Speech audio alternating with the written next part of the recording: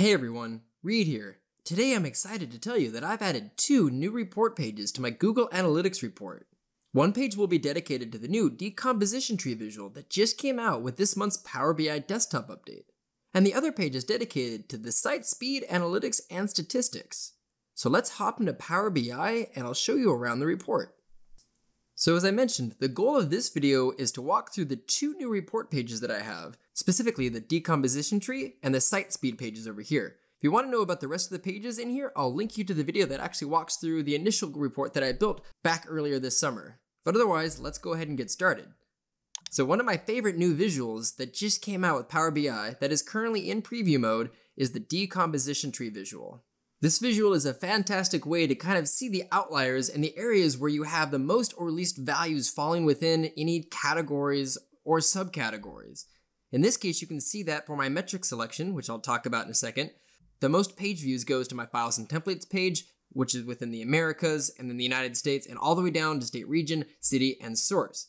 And what I've actually built out in here is a lot of different fields that you can use. But to start with, I also have something up here that actually lets you choose what metric selection you're looking at. So page views is selected. That's what's going to be broken down in the decomposition tree, but I can also change that to unique page views. And you'll see that the data changes. I can do that for organic searches as well. And you can see that actually now a different page has organic searches pretty highly up there, but you can now see that the flow has followed a little bit of a different path. Same with new site visitors and also average session time as well. So all of those can be broken down into here as far as that selection goes and allowing you to toggle between any of them, which is really, really nice. Now let me go ahead and actually collapse these down so I can walk you through this a little bit again.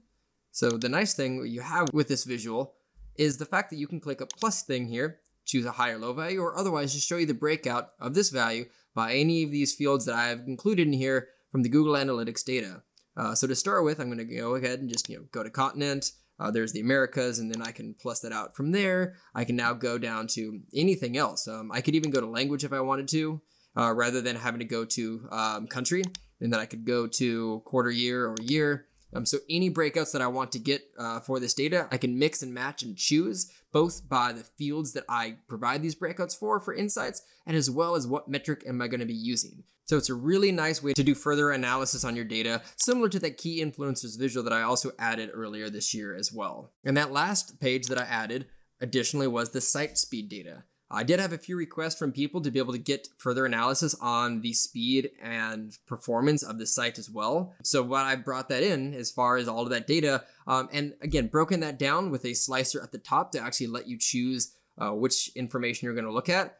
This is the same information typically displayed on the Google Analytics site speed page. So you have average page load time, average redirection time, domain lookup time, server connection time, response time, and average load time. And everything you see here is within seconds. So in this case, average page load time is about 7 seconds, which depending on some OSs seems to be taking a little bit of time. I'm actually going to be looking to improve that for my own site. But all of these are within second response times in here. And if you select any of these, say go from average page to redirection, you'll notice that the titles for all of these do change. And then the data in here changes as well. The one thing that does not is the table down here for the details at the bottom, but it does again give you that flexibility to then change the selections and all of this. You can see actually the tablet Safari for domain lookup is significantly slower for whoever's using this apparently for my site data than others, but really quick insights can come up with this stuff. So you have a nice wide range of flexibility for mixing and matching your data and just digging into performance evaluations for it. And last but not least, the other big thing that I've done with this is I've actually moved away from the bookmark pane over here, which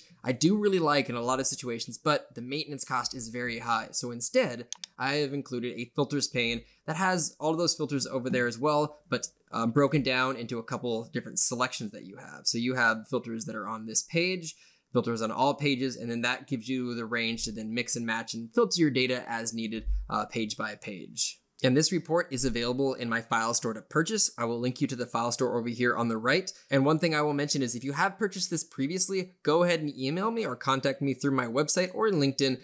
And if you had purchased it before, I will give you a coupon code so you don't have to pay the full price. You're essentially going to buy the 2 new pages that come with it. And that about covers it for this video. If you liked this video, please click or smash that like button below. And if you have anything to say about this video or have a suggestion for another video, add that to the comments down below.